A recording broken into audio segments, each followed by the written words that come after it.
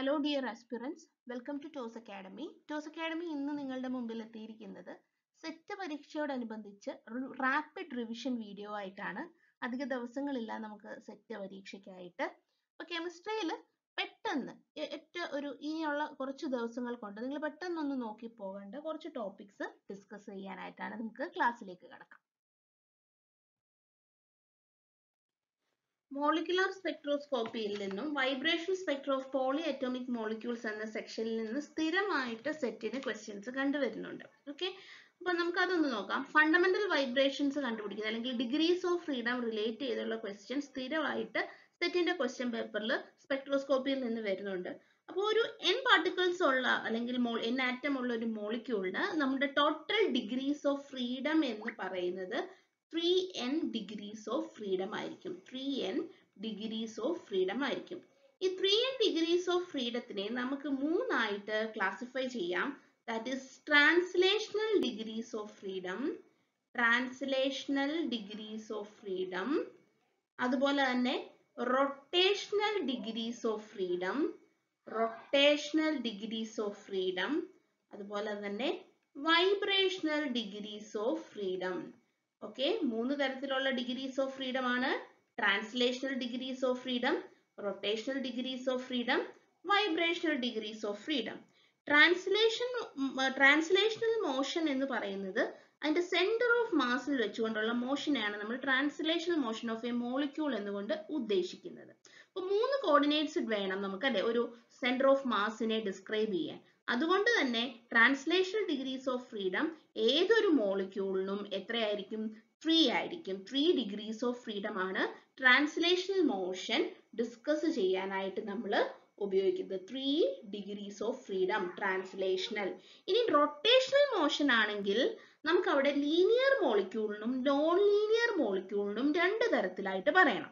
ഒരു ലീനിയർ മോളിക്യൂളിന് നമുക്ക് റൊട്ടേറ്റ് ചെയ്യുന്നത് രണ്ട് പെർപെൻഡിക്കുലർ ആക്സിസിലൂടെ ആയിരിക്കും. A linear molecule can rotate about 2 mutually perpendicular axis. എന്നാൽ നോൺ ലീനിയർ മോളിക്യൂളിന് 3 ആക്സിസ് വേണം. അതുകൊണ്ട് തന്നെ ഒരു linear മോളിക്യൂളിനുള്ള rotational degrees of freedom എന്ന് പറയുന്നത് രണ്ടും, that is linear മോളിക്യൂളിന്. Linear മോളിക്യൂളിന്റെ rotational degrees of freedom രണ്ടും, നോൺ ലീനിയറിന് 3 ആയിരിക്കും. Okay, 2 and 3, ലീനിയറിന് 2, non ലീനിയറിന് 3. അത് ഓർത്തിരിക്കുക.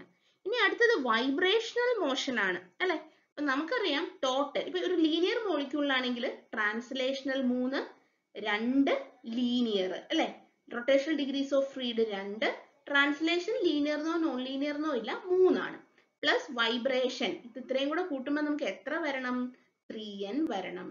So okay, 3 plus 2 plus vibrational degrees of freedom should be equal to 3n. അപ്പോൾ vibrational degrees of freedom എത്രയാണ്? 3n minus 5 ആണ് for linear molecule. ഇനി non linear മോളിക്യൂളിന് ഈ രണ്ടിന്റെ സ്ഥാനത്ത് 3 ഇട്ട് കൊടുത്താൽ v എന്ന് പറയുന്നത് 3n minus 6 ആണ്. അപ്പം carbon dye ഓക്സൈഡിന്റെ vibrational degrees of freedom എത്ര, അല്ലെങ്കിൽ അസറ്റിലീന്റെ ഡിഗ്രീസ് ഓഫ് ഫ്രീഡം എത്ര എന്നൊക്കെ നമ്മളോട് ചോദിക്കാൻ സാധ്യതയുണ്ട്. ഓക്കെ, അപ്പൊ ഈ ഒരു സെക്ഷൻ നമ്മൾ കൃത്യമായിട്ട് പഠിച്ചു വെക്കുക. നമ്മൾ vibrational degrees of freedom ലീനിയറിന് 3n minus 5 ആണെന്നും നോൺ ലീനിയറിന് 3n minus 6 ആണെന്നും പറഞ്ഞു കഴിഞ്ഞു. ഇനി വൈബ്രേഷൻ എന്നുകൊണ്ട് ഉദ്ദേശിക്കുന്നത് രണ്ട് തരത്തിലാകാം. ഓക്കെ, അതായത് നമ്മുടെ ബോൺ സ്ട്രെച്ചിങ്ങും ആകാം, അതുപോലെ ബെൻഡിങ്ങും ആകാം. ബോൺ സ്ട്രെച്ചിങ്ങും ബെൻഡിങ്ങും ആകാം. Bone stretching and bending. Bone stretching and bending. Bone stretching എന്ന് പറയുമ്പോൾ ലീനിയർ മോളിക്യൂളിന് അത് n-1 ആയിരിക്കും. Out of 3n minus 5-ല് n-1 bone സ്ട്രെച്ചിങ്ങും 2n minus 4 small n 2n minus 4 will be bending ആയിരിക്കും ഫോർ ലീനിയർ.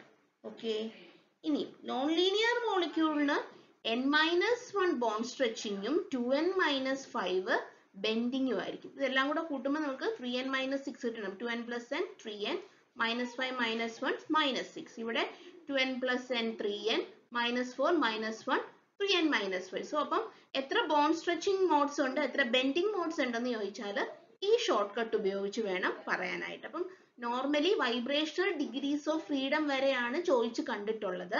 പക്ഷെ നമ്മൾ ഒരു സ്റ്റെപ്പ് ഫോർവേഡ് ആയിട്ട് പഠിക്കുക. Number of bone stretching മോഡ്സും number of bending മോഡ്സിന്റെയും short cut കൂടെ ഒന്ന് പഠിച്ചിരിക്കുക. അപ്പം ഇത്തവണ എങ്ങാണോ അങ്ങനെ ചോദിച്ചാൽ നമുക്ക് ഈ ഒരു ഇക്വേഷൻസ് യൂസ് ചെയ്യാം. ഓക്കെ, അപ്പോൾ വൈബ്രേഷണൽ ഡിഗ്രീസ് ഓഫ് ഫ്രീഡത്തിൽ നിന്ന് വരാൻ സാധ്യതയുള്ള ഒരു ഏരിയ ആണ്, സ്ഥിരം ചോദിച്ചു കണ്ട ഒരു ഏരിയ ആണ്. അപ്പൊ അതിൽ നിങ്ങൾ പുത്തനായിട്ട് ആഡ് ചെയ്യേണ്ടത് ബോൺ സ്ട്രെച്ചിങ്ങിന്റെ മോഡുകളുടെ എണ്ണവും ബെൻഡിങ് മോഡുകളുടെ എണ്ണം, ലീനിയറിനും നോൺ ലീനിയറിനും. ഓക്കെ, ഫോർ എക്സാമ്പിൾ നമ്മുടെ ഒരു എന്താണ് SO2 എന്ന മോളിക്യൂളിന്റെ ഈ വൈബ്രേഷണൽ ഡിഗ്രീസ് ഓഫ് ഫ്രീഡം ഒക്കെ കണ്ടുപിടിക്കാനായിട്ട് ചോദിക്കുകയാണെങ്കിൽ SO2 എന്ന് പറയുന്നത് ഒരു നോൺ ലീനിയർ മോളിക്യൂൾ ആണ്. അതുകൊണ്ട് തന്നെ vibrational degrees of freedom 3n-6 ആണ്. 3 into 3 minus 6 that is equal to 3 ആയിരിക്കും vibrational degrees of freedom. Okay, ഇനി അതിൽ തന്നെ ഈ വൈബ്രേഷൻ 3 വൈബ്രേഷൻ മോഡിൽ എത്ര സ്ട്രെച്ചിങ് മോഡും എത്ര ബെൻഡിങ് മോഡും ഉണ്ട്? n-1 bone stretching, that is 2 stretching മോഡും പിന്നെ മൊത്തം 3 വൈബ്രേഷനിൽ 2 സ്ട്രെച്ചിങ് മോഡ് ആണെങ്കിൽ ബാക്കി 1 ബെൻഡിങ് മോഡും ആയിരിക്കും. ഓക്കെ, സോ ഈ ടൈപ്പ് ചോദ്യം നമുക്ക് പ്രതീക്ഷിക്കാം. ഓക്കെ, ഓർഗാനിക് സ്പെക്ട്രോസ്കോപ്പിയിൽ നിന്നും വളരെ ഇമ്പോർട്ടന്റ് ആയിട്ട് വരുന്ന ഒരു ഏരിയ ആണ് ഡെപ്ത് സ്പെക്ട്രോസ്കോപ്പി. ഓക്കെ, ആദ്യമേ തന്നെ ഡെപ്ത് എന്നുകൊണ്ടുള്ളതിന്റെ ഫുൾ ഫോം നമ്മൾ ആദ്യമേ അറിഞ്ഞിരിക്കും. ചിലപ്പം ഇതിന്റെയൊക്കെ ഒരു ഫുൾ ഫോം അബ്രിവേഷൻ ഒക്കെ എക്സാമിന് ചോദിക്കാൻ സാധ്യതയുണ്ട്. Depth is in the sense distortionless enhancement of polarization transfer. C13 NMR-ഉമായിട്ട് related ആയിട്ടുള്ള ഒരു സ്പെക്ട്ര മീൻസ് ഒരു ടെക്നിക്കാണ് ഈ പറഞ്ഞ depth spectroscopy. Normal C13 NMR നമ്മൾ എടുക്കുമ്പോൾ, നോർമൽ C13 NMR ഒരു കോമ്പൗണ്ടിന്റെ എടുക്കുമ്പോൾ അവിടെ തരുന്ന സിഗ്നൽസ് എന്ന് പറയുന്ന എല്ലാ തരത്തിലുള്ള കാർബണിന്റെയും ആ ഒരു കോമ്പൗണ്ടിൽ പ്രസന്റ് ആയിരിക്കുന്ന എല്ലാ തരത്തിലുള്ള കാർബണിന്റെയും സിഗ്നൽസ് നമുക്ക് അവൈലബിൾ ആയിട്ട് കിട്ടും. ഓക്കെ, ഇനി ഡെപ്തിലേക്ക് നമ്മൾ കടക്കുമ്പോഴത്തേക്ക് 3 തരം പൾസ് ഉപയോഗിച്ചിട്ടുള്ള ഒരു സ്പെക്ട്രം ആണ് നമുക്ക്, സ്പെക്ട്രൽ ഡീറ്റെയിൽസ് ആണ് നമുക്ക് കിട്ടുന്നത്.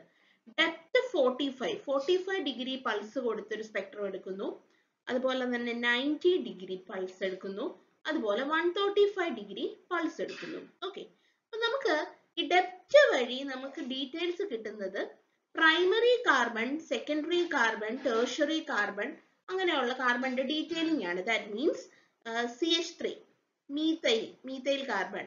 ഓക്കെ, ഇതൊരു പ്രൈമറി ആണ്. ദെൻ മെത്തിലീൻ CH2 മെത്തിലീൻ, ഇതിന്റെ പീക്കുകളെ കുറിച്ച് ഡീറ്റെയിൽസ് വരും. അതുപോലെ മീത്തൈൻ CH മീത്തൈൻ METHINE, ഈ 3ന്റെയും ഡീറ്റെയിൽസ് ആണ് ഡെപ്ത് വഴി നമുക്ക് കിട്ടുന്നത്.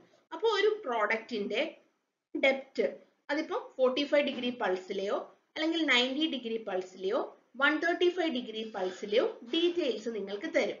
എന്നിട്ട് ഇത്ര പീക്ക് കിട്ടുന്നുണ്ട്, പോസിറ്റീവ് പീക്കുകളാകാം നെഗറ്റീവ് പീക്കുകളാകാം. അതിൽ നിന്ന് നമുക്ക് 45 ഡിഗ്രി പൾസ് കൊടുക്കുമ്പോൾ ചിലപ്പം എന്താണ് CH3 മാത്രമേ തരുവുള്ളായിരിക്കും, 90 ഡിഗ്രി കൊടുക്കുമ്പം 2 എണ്ണം തരുമായിരിക്കും. അങ്ങനെ കുറച്ച് എന്താണ് ഡീറ്റെയിലിംഗ് ഉണ്ട്. അത് നമ്മൾ നെക്സ്റ്റ് ഇതിലേക്ക് പഠിക്കും. അപ്പോൾ ഓരോ പൾസിൽ നിന്നും ഡെപ്ത് 45 ആണോ, ഡെപ്ത് 90 ആണോ, ഡെപ്ത് 135 ആണോ എന്നറിഞ്ഞതിന് ശേഷം അവരുടെ പീക്കുകളെ അനലൈസ് ചെയ്താൽ നമുക്ക് കോമ്പൗണ്ട് ഏതാണെന്ന് നമുക്ക് ഡിറ്റക്ട് ചെയ്യാനായിട്ട് പറ്റും. അപ്പൊ നമുക്ക് ആദ്യമേ എന്ത് അറിയണം? നമ്മുടെ 45 degree pulse, 90 degree pulse, 135 degree pulse കൊടുക്കുമ്പോൾ ഏതൊക്കെ സിഗ്നൽസ് ആണ് നമുക്ക് കിട്ടുന്നതെന്നൊരു ചെറിയ ഷോർട്ട് കട്ട് മെത്തേഡ് വെച്ച് നമുക്ക് ആദ്യമേ അറിയാം. സോ ആ ഒരു ടേബിൾ നിങ്ങൾ കൃത്യമായിട്ട് പഠിച്ചാൽ നമുക്ക് പ്രോഡക്റ്റിനെ ഐഡന്റിഫൈ ചെയ്യാം. ഇത്തവണ ജസ്റ്റ് 45 ഡിഗ്രിയിൽ ഏത്, 90 ഡിഗ്രിയിൽ ഏത് പീക്ക് തരും, 135 ഡിഗ്രിയിൽ ഏത് പീക്ക് തരുമെന്നായിരുന്നു സെറ്റിന് ചോദിച്ചത്. പക്ഷെ നെക്സ്റ്റ് തവണ ചിലപ്പോൾ പ്രോഡക്റ്റ് ഐഡന്റിഫിക്കേഷനിലേക്ക് കടക്കാനുള്ള ഒരു സാധ്യതയുണ്ട്. അപ്പൊ നമുക്ക് ആ ഒരു രീതിയിലേക്ക് തന്നെ പോകാം. സോ നമുക്ക് നോക്കാം. നമുക്ക് നോർമൽ C13 NMR എടുക്കുമ്പം ക്വാട്ടർണറി കാർബണും ടെർഷ്യറി കാർബൺ ആയാലും സെക്കൻഡറി കാർബൺ ആണെങ്കിലും ഒരു പ്രൈമറി കാർബൺ ആണെങ്കിലും എല്ലാവരും എന്ത് തരും? സിഗ്നൽ തരും. ആ പോസിറ്റീവ് എന്ന് കാണിച്ചിരിക്കുന്നത് നമുക്ക് പോസിറ്റീവ് ആയിട്ടൊരു സിഗ്നൽ തരും. സപ്പോസ് നമ്മൾ ആ സ്പെക്ട്ര C13 NMR ഒരു സ്പെക്ട്രയാണ് വരയ്ക്കുന്നതെങ്കിൽ നമുക്ക് നമ്മുടെ ആ 4 ടൈപ്പ് കാർബണും എന്ത് തരും, നമുക്ക് സിഗ്നൽ തരും. ഓക്കെ, ഇനി നമ്മൾ ഡെപ്റ്റ് 135 ഡിഗ്രി പൾസ് 135 ഡിഗ്രി പൾസ് കൊടുത്ത ഒരു സ്പെക്ട്രത്തിന്റെ റിസൾട്ട് എടുക്കുമ്പോൾ എന്താ സംഭവിക്കുന്നത്, ക്വാട്ടേണറി കാർബണിൽ സിഗ്നൽ ഒന്നും തന്നെ കിട്ടില്ല, മറിച്ച് CHന് ഒരു പോസിറ്റീവ് സിഗ്നലും CH3ക്ക് ഒരു പോസിറ്റീവ് സിഗ്നലും അല്ലെങ്കിൽ പോസിറ്റീവ് പീക്ക്, അതായത് അപ്വേർഡിൽ 2 പീക്ക് കിട്ടും. നേരെ മറിച്ച് CH2 ആട്ടെ negative peak, that is downward ഒരു പീക്കും കിട്ടും. അത് ഡെപ്റ്റ് 135. ഇനി 90 ഡിഗ്രി പൾസ് കൊടുത്താണ് ചെയ്യുന്നതെങ്കിൽ എഗെയിൻ ക്വാട്ടേണറി കാർബണിന്റെ അവിടെ ഒരു സിഗ്നൽ കിട്ടില്ല, മറിച്ച് CHന് മാത്രമേ അവിടെ ഒരു സിഗ്നൽ കിട്ടത്തുള്ളൂ, അതൊരു പോസിറ്റീവ് ആയിട്ടൊരു പീക്ക്. CH2 CH3 അവിടെ ആബ്സെന്റ് ആയിരിക്കും. ഇനി 45 ഡിഗ്രി പൾസ് ആണ് നമ്മൾ കൊടുക്കുന്നതെങ്കിലോ ക്വാട്ടേണറി കാർബൺ ഒഴിച്ച് ബാക്കി എല്ലാവരും പോസിറ്റീവ് ആയിട്ട് സിഗ്നൽ നമുക്ക് തരും. അതായത് ടെർഷറീസ്, അതായത് CH signal, CH2 CH3, CH3ക്കും CH2നും CHനും positive പീക്കുകളായിരിക്കും കിട്ടുന്നത് ഡെപ്റ്റ് 45. അപ്പൊ നമുക്കൊരു പ്രോബ്ലം ചെയ്യുമ്പോൾ ഇതിന്റെ ആപ്ലിക്കേഷൻ എങ്ങനെയാണെന്ന് മനസ്സിലാവും. നമ്മളോട് പറയും ഇന്ന ഒരു കോമ്പൗണ്ടിന്റെ ഡെപ്റ്റ് 135 എടുത്തപ്പോൾ ഇത്ര നെഗറ്റീവ് പീക്ക് കിട്ടി. അപ്പം ഇതിനകത്ത് ഡെപ്റ്റ് 135നെ നെഗറ്റീവ് എന്ന് ഇൻഡിക്കേറ്റ് ചെയ്യുന്ന ആരെയാണ്, CH2നെയാണ്. അപ്പൊ 4 നെഗറ്റീവ് പീക്ക് കിട്ടിയെന്ന് പറഞ്ഞാൽ അതിന്റെ അർത്ഥം 4 CH2 അവിടെ ഉണ്ട്. അപ്പൊ നമ്മൾ തന്നിരിക്കുന്ന ഓപ്ഷനിൽ നിന്ന് CH2 ഗ്രൂപ്പ് ഉള്ള കോമ്പൗണ്ടുകൾ 4 എണ്ണം വരുന്ന കോമ്പൗണ്ടുകളെ നമ്മൾ സെലക്ട് ചെയ്ത് എടുക്കണം. അപ്പൊ അങ്ങനെയൊക്കെ ഒരു ആപ്ലിക്കേഷൻ ഡെപ്റ്റിൽ നിന്ന് വരാം. സോ ഇത്തവണത്തെ സെറ്റിന് ചോദിച്ചത് ഡെപ്റ്റ് 135ൽ ആരൊക്കെ സിഗ്നൽ തരും, 90ൽ ആര് തരും, 45ൽ തരും എന്നുള്ളതായിരുന്നു. ഇനി ചിലപ്പോൾ നമുക്ക് കോമ്പൗണ്ടിന്റെ ഡിറ്റക്ഷനിലേക്ക് കടക്കാം. അപ്പൊ നമുക്ക് ഒരു പ്രോബ്ലവും കൂടെ ഒന്ന് ചെയ്തു നോക്കാം. ഓക്കെ, നമുക്ക് ഒരു പ്രോബ്ലം നോക്കാം. C13 ഡെപ്റ്റ് 135 പൾസിന്റെ data. ഓക്കെ, 135 ഡിഗ്രി പൾസിന്റെ ഡേറ്റയാണ് തന്നിരിക്കുന്നത്. അതിൽ പറഞ്ഞിരിക്കുന്നത് നെഗറ്റീവ് പീക്ക് അറ്റ് 13.9, 31.9, 61.8, 114.7 ppm. അപ്പൊ എത്ര പീക്ക് ഉണ്ട്, 4 നെഗറ്റീവ് പീക്ക് ഉണ്ട്. ഓക്കെ, 4 നെഗറ്റീവ് പീക്ക് ഉണ്ട്. പോസിറ്റീവ് പീക്ക് എത്ര ഉണ്ട്, ഒരു പോസിറ്റീവ് പീക്കും ഉണ്ട്. അപ്പൊ നമ്മൾ പഠിച്ച ടേബിൾ ഒന്ന് എടുത്ത് നോക്കിക്കേ. 135 കൊടുക്കുമ്പോൾ നെഗറ്റീവ് പീക്ക് തരുന്ന ആരാണ്, CH2 ആണ് നെഗറ്റീവ് പീക്ക് തരുന്നത്. ഓക്കെ, പോസിറ്റീവ് പീക്ക് തരുന്ന ആരാണ്, CH അല്ലെങ്കിൽ CH3, either CH or CH3 ആണ് പോസിറ്റീവ് പീക്ക് തരുന്നത്. അപ്പൊ നമ്മൾ ഈ കോമ്പൗണ്ടിന്റെ ഡേറ്റ പ്രെഡിക്റ്റ് മീൻസ് ഡേറ്റയിൽ നിന്ന് കോമ്പൗണ്ട് ഏതാണ് കണ്ടുപിടിക്കാനായിട്ട് ഫസ്റ്റില് ചെക്ക് ചെയ്യേണ്ടത് 4 CH2 ഉള്ള കോമ്പൗണ്ട് ഏതൊക്കെയാന്ന് നോക്കാം. ഓക്കെ, ഇത് CH3, ഇവിടെയോ, ഇവിടെ ഇത് CH3 ആണ്, ഇവിടെ 1 2 3 4 ഇത് C ആണ്, then here CH2 ഉണ്ട്, ഇവിടെ CH2. ഓക്കെ, ഇത് CH2 ആണ്. ഇവിടെ CH3, CH2, CH2, ഇതും CH2, ഇവിടെ 1 2 3, ഈ Cയിൽ 1 2 3 4 CH. ഓക്കെ, ഇവിടെയോ ഇത് CH3, ഇവിടെയോ 1 2 CH2, 1 2 3 CH, 2 3 4 അല്ലേ, 1 2 3 4 CH, CH2. ഇവിടെ എത്ര CH2 ആ, 2 CH2. ഇനി നമ്മുടെ ഫസ്റ്റ് കോമ്പൗണ്ട് നോക്കിക്കേ. CH2, 1 2 3 4 CH, CH2, CH2, CH2. Okay, എത്ര CH2 ഉണ്ട്, 4 CH2 ഈ കോമ്പൗണ്ടിൽ നമുക്ക് കിട്ടി അല്ലെ. 4 CH2 കിട്ടിക്കഴിഞ്ഞു. ഏത് കോമ്പൗണ്ടില്, ഫസ്റ്റില്. ഇനി നമുക്ക് എന്താണ് ഉറപ്പിക്കേണ്ടത്, ഏതാണ്, ഇതിനെ കുറിച്ചാണ്, നമ്മുടെ ആ പോസിറ്റീവ് പീക്കും കൂടെ ഉണ്ടോ എന്ന് ഉറപ്പിച്ചാൽ നമുക്ക് ഫസ്റ്റ് ഏകദേശം ഈ ഒരു ഡേറ്റയിൽ നിന്ന് തന്നെ കോമ്പൗണ്ട് ഇസ് A ആണെന്ന് നമുക്ക് മനസ്സിലായി. ഇനി പോസിറ്റീവ് പീക്ക് ഒരെണ്ണമാണ്, CHO CH3 ഉണ്ടോ എന്ന് നോക്കിക്കേ. യെസ്, ഹിയർ CH ഉണ്ട്. അപ്പൊ അതിന്റെ പോസിറ്റീവ് പീക്ക് അതാണ്. So the compound will be A. അപ്പോൾ ഇതാണ് ഡെപ്റ്റിന്റെ ഒരു ആപ്ലിക്കേഷൻ. ഓക്കെ, അപ്പോൾ ഡെപ്റ്റിന്റെ ആപ്ലിക്കേഷനിൽ നിന്ന് എങ്ങനെയാണ് ഇത് വർക്ക്ഔട്ട് ചെയ്യുന്നത് മനസ്സിലായല്ലോ. അപ്പൊ കൃത്യമായിട്ട് 135 ഡിഗ്രി പൾസും 90 ഡിഗ്രി പൾസിലും 45 ഡിഗ്രി പൾസിലും ഏതൊക്കെ പീക്ക് സിഗ്നൽ, ഏതൊക്കെ സിഗ്നൽസ് ഏതൊക്കെ കാർബൺ ടൈപ്പ് കോമ്പൗണ്ട് കാണിക്കും എന്നുള്ളത്, മീഥൈൽ ആണോ മിഥൈൻ ആണോ മെത്തിലീൻ ആണോ പീക്കുകൾ കാണിക്കുന്നത് എന്നുള്ളത് കൃത്യമായി പഠിച്ചു വെക്കുക. എന്നിട്ട് ഇതുപോലെ അനലൈസ് ചെയ്ത് നമുക്ക് കൃത്യമായിട്ട് വളരെ സെക്കൻഡ്സിനുള്ളിൽ നമുക്ക് കോമ്പൗണ്ട് കണ്ടുപിടിക്കാനായിട്ട് സാധിക്കും. അടുത്തത് പെരിസൈക്ലിക് കെമിസ്ട്രിയിൽ നിന്നും ഇലക്ട്രോസൈക്ലിക് റിയാക്ഷൻസ് വളരെ ഇമ്പോർട്ടന്റ് ആണ്. എല്ലാ കോമ്പറ്റീറ്റീവ് എക്സാമിനും ഏകദേശം ഒരുപോലെ സ്ഥിരം ചോദിക്കുന്ന ഒരു ക്വസ്റ്റ്യൻസ് ആണ് ഇലക്ട്രോസൈക്ലിക് റിയാക്ഷൻസ്. ഓക്കെ, ഈ ഒരു എക്സാമ്പിൾ നമുക്ക് നോക്കാം. ഇവിടെ ഒരു കോമ്പൗണ്ട് തന്നിട്ടുണ്ട്, തെർമൽ കണ്ടീഷനും തന്നിട്ടുണ്ട്. ഓക്കെ, അപ്പൊ നമ്മൾ എന്ത് ചെയ്യും നോക്കാം. നമുക്ക് ജസ്റ്റ് ഇലക്ട്രോൺ ട്രാൻസ്ഫർ നടത്താം. ട്രാൻസ്ഫർ നടത്തുമ്പോൾ നമുക്ക് കിട്ടുന്ന പ്രോഡക്റ്റ് എന്ന് പറയുന്നത് ഒരു റിംഗ് ക്ലോഷർ ആണ്. അതായത് റിംഗ് ക്ലോസ് ചെയ്യുന്ന റിയാക്ഷൻ ആണ് നമ്മളിവിടെ നടത്തുന്നത്. സോ വി വിൽ ഗെറ്റ്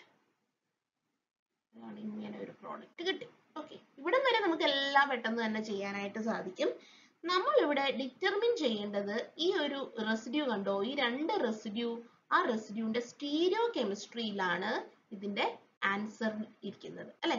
ഓപ്ഷനിൽ ഇതിന്റെ സ്റ്റീരിയോ കെമിസ്ട്രി മാറ്റിയും തിരിച്ചുമാണ്. ഈ ഒരു റിംഗ് ക്ലോഷർ എത്തിക്കാൻ നമുക്ക് എളുപ്പമാണ്. ഓക്കെ, ജസ്റ്റ് ഇലക്ട്രോൺ ട്രാൻസ്ഫർ നടത്തിയാൽ മതിയാവും.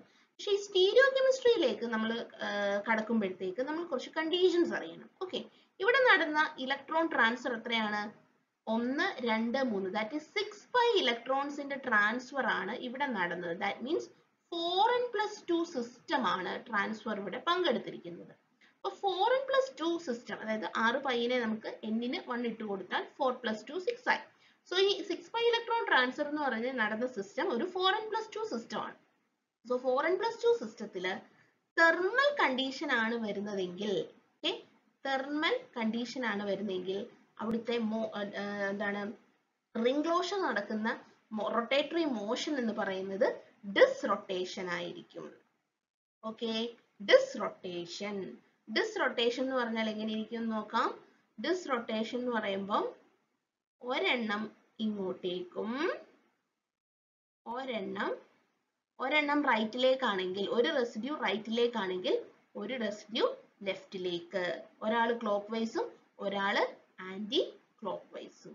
ഓക്കെ, തെർമൽ 4n+2 സിസ്റ്റം ഡിസ്റൊട്ടേഷൻ ആണ്. സോ ഇവിടെ എന്താ സംഭവിച്ചതെന്ന് നമ്മൾക്ക് ഒന്ന് നോക്കാം. ഇവിടെ സംഭവിച്ചത് ഈ ഒരു റെസിഡ്യൂ മുകളിലേക്കും വന്നു, ഈ ആളും മുകളിലേക്കും വന്നു അല്ലെ. അപ്പൊ എന്ത് സംഭവിച്ചു? നമ്മുടെ ഇതൊരു മീഥൈൽ ഗ്രൂപ്പാണ്. ഈ മീഥൈൽ ഗ്രൂപ്പ് രണ്ടും അപ്വേർഡിലേക്ക് വന്നു. That means they are on the same side. Same side എന്ന് പറയുമ്പോൾ നമുക്ക് ഇങ്ങനെ കാണിക്കാം. ഓക്കെ, ഒന്നെങ്കിൽ എന്താണ് നമ്മുടെ വെഡ്ജ് കാണിക്കാം, അല്ലെങ്കിൽ ഡാഷും കാണിക്കാം. രണ്ടും ഒരേ സൈഡിലാണ്. ഇങ്ങനെയും കാണിക്കാം, CH3 CH3. കാരണം ഈ രണ്ട് CH3 ഗ്രൂപ്പും നമ്മളുടെ ഈ ഡിസ്റൊട്ടേഷൻ നടത്തിയപ്പോൾ രണ്ടും അപ്വേർഡിലേക്കാണ് വന്നത്. ഓക്കെ, അപ്വേർഡിലേക്ക് വന്നു വെച്ചാൽ രണ്ടും അപ്വേർഡ് വന്നാൽ രണ്ടും സെയിം സൈഡിൽ വന്നു. സെയിം സൈഡിൽ വന്നാൽ സിസ് കോൺഫിഗറേഷൻ ആയി. സോ സ്റ്റീരിയോ കെമിസ്ട്രി സിസ് ആയി. സോ ഈ ടൈപ്പ് ക്വസ്റ്റ്യൻസും വളരെയധികം ഇമ്പോർട്ടന്റ് ആണ്. ഇലക്ട്രോസൈക്ലിക് റിയാക്ഷൻസിന് കൂടുതൽ ഇമ്പോർട്ടൻസ് കൊടുക്കും. അടുത്തത് കുറച്ച് നെയിം വരുന്ന മെത്തേഡ്സ്, അത് കുറച്ച് ഇമ്പോർട്ടന്റ് ആണ്. ഹെർസറ്റ്-മെയർ മെത്തേഡ്, സീസൽ മെത്തേഡ്, സെർവിക്നോഫ്സ് മെത്തേഡ്, റാസ്റ്റ് മെത്തേഡ്, അതുപോലെ വിക്ടർ-മെയർ ടെസ്റ്റ്, ഇങ്ങനെയൊക്കെ പേര് വരുന്ന ടെസ്റ്റുകൾ, മെത്തേഡുകളൊക്കെ ഇപ്പൊ ചോദിച്ചു കാണുന്നുണ്ട്. സോ അതിൽ ഒരു കുറച്ച് ഊന്നൽ കൊടുക്കുന്നത് നല്ലതായിരിക്കും. നമുക്ക് എന്താണ് ഇത് നോക്കാം. ഹെർസറ്റ്-മെയർ മെത്തേഡ് ആക്ച്വലി യൂസ് ചെയ്യുന്നത് ആൽക്കലോയിഡുകളുടെ N-methyl ഗ്രൂപ്പ്സിനെ ഡിറ്റക്ട് ചെയ്യാനായിട്ടാണ്. ആൽക്കലോയിഡുകളുടെ N-methyl ഗ്രൂപ്പ്സിനെ ഡിറ്റക്ട് ചെയ്യാനായിട്ടാണ്. ആൽക്കലോയിഡും സോഡാ ലൈമായിട്ട് ട്രീറ്റ് ചെയ്യണം. ഓക്കെ, സോഡാ ലൈമായിട്ട് ട്രീറ്റ് ചെയ്യുമ്പോൾ നമുക്ക് മീഥൈലമൈൻ ഫോം ചെയ്യും. അതിൽ നിന്ന് നമുക്ക് എത്ര മീഥൈൽ ഗ്രൂപ്പ്സ് ആ പെർട്ടിക്കുലർ ആൽക്കലോയിഡിലുണ്ട് എന്ന് ഡിറ്റർമിൻ ചെയ്യാനായിട്ട് പറ്റും. അടുത്തത് സീസൽ മെത്തേഡ് ആണ്.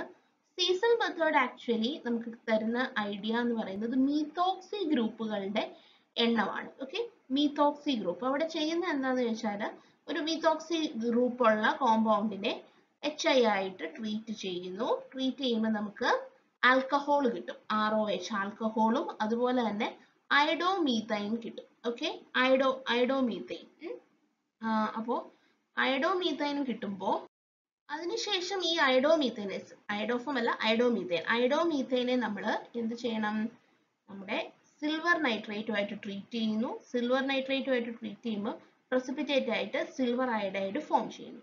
ഇതിൽ നിന്നും നമുക്ക് നമ്പർ ഓഫ് അയഡിൻ ആറ്റംസിനെ കണ്ടുപിടിച്ചതിന് ശേഷം അതിൽ നിന്ന് നമുക്ക് മനസ്സിലാക്കാൻ പറ്റും എത്രത്തോളം മീത്തോക്സി ഗ്രൂപ്പ് ഉണ്ടെന്നുള്ളത്. ഓക്കെ, ജസ്റ്റ് ഇതിന്റെ റിയേജന്റും കൂടി ഒന്ന് അറിഞ്ഞിരിക്കുക, അതിന് വേണ്ടിയിട്ടാണ് ഇത് പറഞ്ഞത്. ഓക്കെ, സോ അത്രയാണ് സീസൽസ് മെത്തേഡ്. അടുത്തത് നമുക്ക് നോക്കാനുള്ളത് സെർവിറ്റ്നോവ്സ് മെത്തേഡ് ആണ്. സെർവിറ്റ്നോവ്സ് മെത്തേഡ് ആക്ച്വലി യൂസ് ചെയ്യുന്നത് ആക്റ്റീവ് ഹൈഡ്രജനുകളുടെ എണ്ണം കണ്ടുപിടിക്കാനായിട്ട്. സെർവിറ്റ്നോവ്, ഓക്കെ, അത് കണ്ടുപിടിക്കുന്നത് എന്താണ്? ആക്റ്റീവ് ഹൈഡ്രജനുകളുടെ എണ്ണം. അപ്പം ഇവിടെ നമ്മൾ ഉപയോഗിക്കുന്നത് ഒരു ഗ്രിഗ്നാർഡ് റിയേജന്റ് ആണ്, അതും കൂടെ ഒന്ന് അറിഞ്ഞിരിക്കണം. ഗ്രിഗ്നാർഡ് റിയേജന്റ് ലൈക്ക് ഒരു 6 mgxുമായിട്ട് നമ്മൾ ട്രീറ്റ് ചെയ്യുന്നു. അപ്പൊ അസിഡിക് ഹൈഡ്രജൻ ഉള്ള ഒരു കോമ്പൗണ്ടിനെ നമ്മൾ ട്രീറ്റ് ചെയ്യുമ്പോഴത്തേക്കും ഓക്കെ, ആക്റ്റീവ് ഹൈഡ്രജൻസ് അസിഡിക് അല്ല, ഹൈഡ്രജൻസ് ഉള്ള കോമ്പൗണ്ടിനെ determine ചെയ്യാനാണല്ലോ, number of active hydrogens ആണല്ലോ നമ്മൾ ഇതിൽ നിന്ന് ഡിറ്റർമിൻ ചെയ്യുന്നത്. ഇവിടെ സംഭവിക്കുന്നത് എന്ന് വെച്ചാൽ നമ്മളിപ്പം RMgxൽ CH3MgCl, ഓക്കെ, മീഥൈൽ മഗ്നീഷ്യം അയഡൈഡോ അല്ലെങ്കിൽ മീഥൈൽ കൃത്യമായിട്ട് എഴുതാം, CH3MgI ആണ് നമ്മൾ എടുക്കുന്നതെങ്കിൽ ഈ CH3യും ആക്റ്റീവ് ഹൈഡ്രജനോട് ചേർന്ന് CH4 മീഥൈൻ എന്ന ഗ്യാസ് പ്രൊഡ്യൂസ് ചെയ്യും. ഈ മീഥൈന്റെ വോളിയം കണ്ടുപിടിച്ചിട്ടാണ് നമ്മൾ അതിൽ നിന്നും എത്ര ഹൈഡ്രജൻസ് ഉണ്ട് എന്നുള്ളത് മനസ്സിലാക്കുന്നത്. ഇപ്പം നമ്മൾ ഇവിടെ ഉപയോഗിച്ച Grignard reagent methyl magnesium iodide ആണ്. സോ അത് ആക്റ്റീവ് ഹൈഡ്രജനുള്ള കോമ്പൗണ്ടുമായിട്ട് ട്രീറ്റ് ചെയ്യുമ്പോൾ മീഥൈൻ ഗ്യാസ് കിട്ടും. അതിന്റെ വോളിയം ഡിറ്റർമിൻ ചെയ്താൽ ആ പെർട്ടിക്കുലർ കോമ്പൗണ്ടിൽ എത്ര ആക്റ്റീവ് ഹൈഡ്രജൻ ഉണ്ട് എന്ന് കണ്ടുപിടിക്കാനായിട്ട് സാധിക്കും. ഓക്കെ, ഇനി അടുത്തതെന്ന് പറയുന്നത് റാസ്റ്റ് മെത്തേഡ് ആണ്. ഓക്കെ, റാസ്റ്റ് മെത്തേഡ് എന്തിനാണ് ഉപയോഗിക്കുന്നതെന്ന് ചോദിച്ചാൽ റാസ്റ്റ് മെത്തേഡ് മോളിക്കുലാർ മാസ് കണ്ടുപിടിക്കാനായിട്ട്. ഓക്കെ, റാസ്റ്റ് മെത്തേഡ് ശരിക്കും പറഞ്ഞാൽ കൊളിഗേറ്റീവ് പ്രോപ്പർട്ടിയുടെ സഹായത്തോടു കൂടി നമ്മൾ ഒരു അൺനോൺ സൊല്യൂട്ടിന്റെ മോളിക്കുലാർ മാസ് കണ്ടുപിടിക്കുന്നു. റാസ്റ്റ് മെത്തേഡ്. ക്യാംഫർ ആണ് അവിടെ ഉപയോഗിക്കുന്ന സോൾവെന്റ്, അതൊക്കെ ഒന്ന് ജസ്റ്റ് അറിഞ്ഞിരിക്കാം. ക്യാംഫർ സോൾവെന്റ് ഏത് കൊളിഗേറ്റീവ് പ്രോപ്പർട്ടി ഉപയോഗിച്ചാണ് മോളിക്കുലാർ മാസ് കണ്ടുപിടിക്കുന്നത്? ഡിപ്രഷൻ ഇൻ ഫ്രീസിംഗ് പോയിന്റ് കണ്ടുപിടിച്ചിട്ടാണ് നമ്മൾ മോളിക്കുലാർ മാസ് കണ്ടുപിടിക്കുന്നത്. ഓക്കെ, അപ്പൊ റാസ്റ്റ് മെത്തേഡിൽ ഏത് പ്രോപ്പർട്ടിയാണ് ഇൻവോൾവ് ചെയ്യുന്നതെന്ന് ചോദിക്കാം, സോൾവെന്റ് ഉപയോഗിക്കുന്ന ഏതാന്ന് ചോദിക്കാം. ക്യാംഫർ എന്ന സോൾവെന്റ് ഉപയോഗിച്ചിട്ടാണ് നമ്മൾ എന്താണ് molecular mass of unknown compound കണ്ടുപിടിക്കുന്നത്. ഓക്കെ, ഇനി അടുത്തത് വിക്ടർ മേയർ ടെസ്റ്റ് എന്ന് പറയുമ്പോൾ അത് ശരിക്കും പ്രൈമറി ആൽക്കഹോളിനെയും സെക്കൻഡറി ആൽക്കഹോളിനെയും ടേർഷ്യറി ആൽക്കഹോളിനെയും തിരിച്ചറിയാൻ വേണ്ടിയിട്ടാണ് യൂസ് ചെയ്യുന്നത്. പ്രൈമറി ആൽക്കഹോൾ, സെക്കൻഡറി ആൽക്കഹോൾ, അതുപോലെ tertiary alcohol. Victor mayor test നടത്തുമ്പോൾ പ്രൈമറി ആൽക്കഹോൾ ഒരു റെഡ് കളർ തരും, സെക്കൻഡറി ആൽക്കഹോൾ ഒരു ബ്ലൂ കളർ തരും, ടേർഷ്യറി ആൽക്കഹോൾ കളർ ലെസ് ആയിരിക്കും. Victor mayor test. അപ്പൊ ഇതിൽ റിയേജന്റ് ഏതൊക്കെയാന്ന് ചോദിച്ചാൽ ആദ്യമേ നമ്മൾ പ്രൈമറി ആൽക്കഹോളിനെ ഫോസ്ഫറസും അയഡിനുമായിട്ട് ട്രീറ്റ് ചെയ്യും. ഓക്കെ, അതിനുശേഷം സിൽവർ നൈട്രേറ്റുമായിട്ട് ട്രീറ്റ് ചെയ്യും, അതിനുശേഷം നൈട്രസ് ആസിഡുമായിട്ട് ട്രീറ്റ് ചെയ്യും, അതിനുശേഷം ഒരു ആൽക്കലി ആയിട്ട് ട്രീറ്റ് ചെയ്യുമ്പോഴാണ് ഈ ലാസ്റ്റ് കളർ വരുന്നത്. ജസ്റ്റ് ഇത്രയും മാത്രം അറിഞ്ഞിരിക്കുക. പ്രൈമറി ആൽക്കഹോൾ തരുന്ന കളർ ഏതാണ്, സെക്കൻഡറി ആൽക്കഹോൾ തരുന്ന കളർ ഏതാണ്, ടേർഷ്യറി തരുന്നത് ഏതാണ് കളർ. ഇതുപോലെയുള്ള നെയിം വരുന്ന ടെസ്റ്റുകളൊക്കെ ഒന്ന് ഇത്തവണ നോക്കിയിട്ട് പോവുക. അടുത്തത് ഗേഷ്യസ് സ്റ്റേറ്റിന്റെ ഭാഗത്തു നിന്നും വരുന്ന ഒരു ആദ്യകാലങ്ങളിലൊക്കെ ഈ ഒരു ക്രിട്ടിക്കൽ കോൺസ്റ്റൻസ് ഒന്നും കൂടുതൽ ഇമ്പോർട്ടൻസ് വന്ന് കണ്ടിട്ടില്ല. പക്ഷെ ഇപ്പോഴത്തെ ചോദ്യപേപ്പറിലൊക്കെ ക്രിട്ടിക്കൽ കോൺസ്റ്റന്റും വാണ്ടർവോൾസ് കോൺസ്റ്റന്റിൽ നിന്നും ഒക്കെയുള്ള റിലേറ്റ് ചെയ്യുന്ന ക്വസ്റ്റ്യൻസ് ചോദിച്ചു കണ്ടിട്ടുണ്ട്. അപ്പൊ നമ്മൾ ആദ്യമായിട്ട് അറിയേണ്ടത് critical temperature, critical volume, critical pressure, ഇതിന്റെ എല്ലാം നമ്മുടെ വാണ്ടർവോൾസ് കോൺസ്റ്റന്റുമായിട്ട് കണക്ട് ചെയ്യുന്ന ഇക്വേഷൻസ് കൃത്യമായിട്ട് അറിഞ്ഞിരിക്കുക. അപ്പൊ നമുക്ക് ആദ്യമേ തന്നെ critical volume VC is equal to 3B അത് അറിഞ്ഞിരിക്കണം. B എന്ന് പറയുന്ന വാണ്ടർവോൾസ് കോൺസ്റ്റന്റ് ആണ്. അടുത്തത് critical pressure PC is equal to A/27B square. And third one, critical temperature TC is equal to 8A/27RB. അപ്പൊ നമുക്ക് ചിലപ്പം ക്രിട്ടിക്കൽ ടെമ്പറേച്ചറും പ്രഷറും ഒക്കെ തന്നിട്ട് ക്രിട്ടിക്കൽ പ്രഷറും ഒക്കെ തന്നിട്ട് വാണ്ടർവോൾസ് കോൺസ്റ്റന്റ് ഡെഡ്യൂസ് ചെയ്യാനായിട്ട് ചോദിക്കും. നമുക്കൊരു പ്രോബ്ലം ചെയ്ത് നോക്കാം. Van der Waals constant for a gas A is equal to 3.67 atmosphere per liter and B is equal to 40.8 ml per mole. അങ്ങനെയാണെങ്കിൽ PC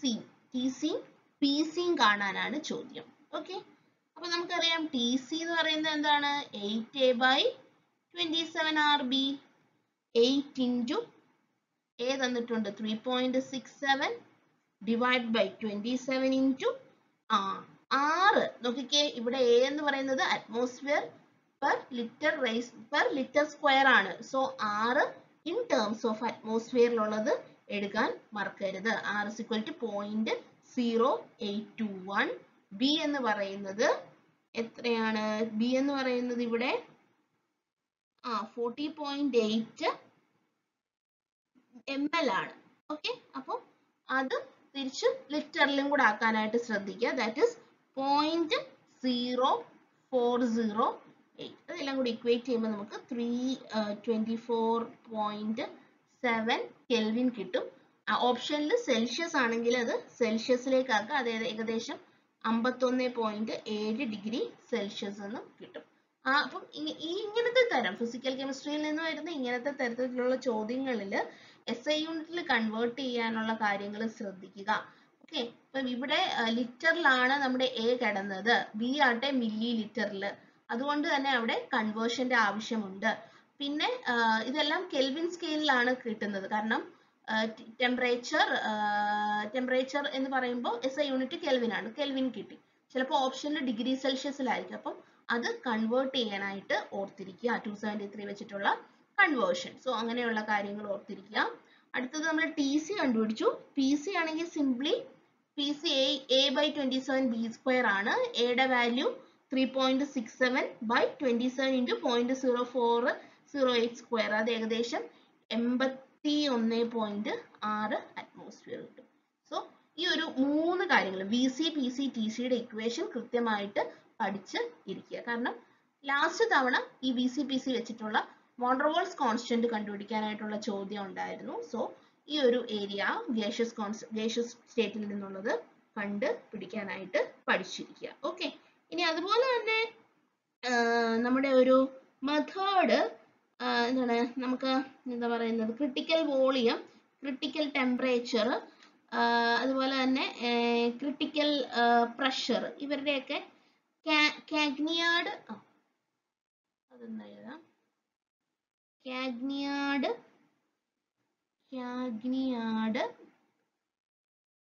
de la ടോർസ് apparatus,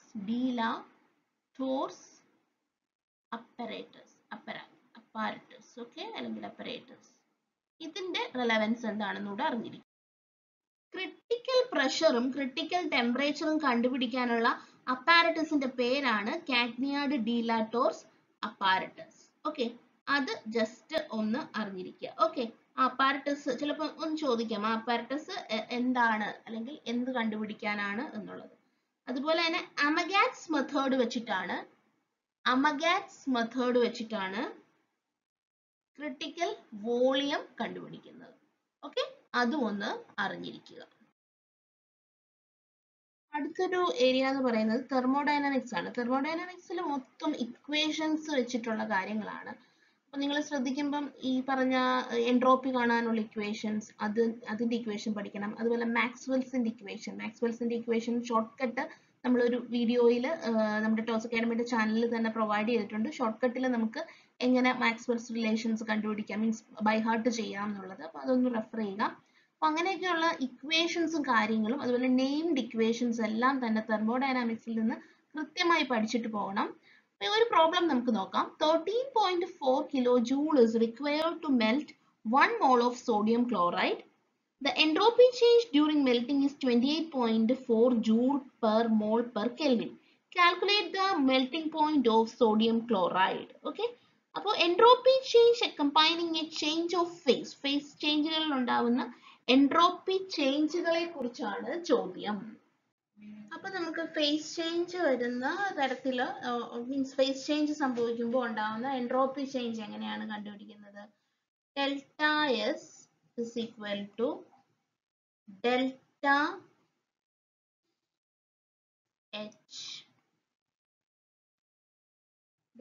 H F by T F. കാരണം ഇവിടെ melting ആണ് നമ്മൾ consider ചെയ്തിരിക്കുന്നത് അല്ലെ. അപ്പൊ delta H F എന്ന് പറയുന്നത് molar heat of fusion at its melting point T F. Okay, അപ്പൊ ഡെൽറ്റ എച്ച് എന്ന് പറയുന്നത് molar heat of fusion, T F എന്ന് പറയുന്നത് അതിന്റെ മെൽറ്റിംഗ് പോയിന്റ്. നമ്മളോട് കാണാൻ ചോദിച്ചിരിക്കുന്നത് എന്താണ്? മെൽറ്റിംഗ് പോയിന്റ് ഓഫ് NaCl ആണ് കാണാൻ ചോദിച്ചിരിക്കുന്നത്. നമുക്ക് ഇവിടെ തന്നിരിക്കുന്ന delta S 28. Yes, delta S is equal to 28.4 joule per mole per Kelvin. Then delta HF തന്നിട്ടുണ്ടോ? Yes, HF is equal to 30.4 kilojoule ആണ് തന്നിരിക്കുന്നത്. So should be converted to joule by multiplying with 1000. 30400 joule Kelvin inverse mole inverse. So TF കണ്ടുപിടിക്കാൻ ചോദിച്ചിരിക്കുന്നത് melting point ആണ്. TF will be delta HF divided by delta S. So divide ചെയ്യുമ്പോൾ 30400 divided by 28.4 that is equal to 1070.4 Kelvin. So ഈ ടൈപ്പിലുള്ള ചോദ്യം സ്ഥിരം വരുന്നുണ്ട് സെറ്റിന്. അപ്പോൾ തെർമോഡൈനാമിക്സിന്റെ അത്യാവശ്യം ഇമ്പോർട്ടന്റ് ആയിട്ടുള്ള ഇക്വേഷൻസ് ഒക്കെ പഠിച്ചിട്ട് പോകണം.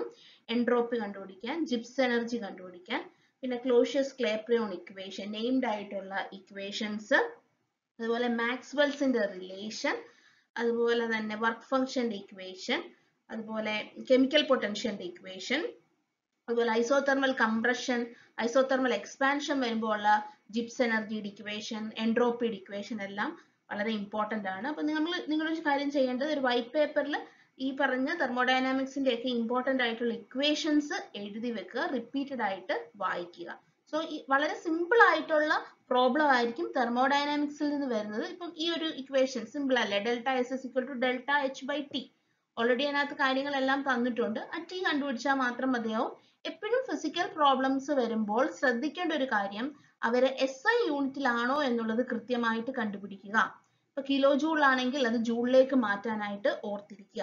പിന്നെ യൂണിവേഴ്സൽ ഗ്യാസ് കോൺസ്റ്റന്റ് നമ്മുടെ ഡേറ്റ അനുസരിച്ചുള്ള വാല്യൂസ് കൊടുക്കാൻ എപ്പോഴും 8.314 കൊടുക്കരുത്.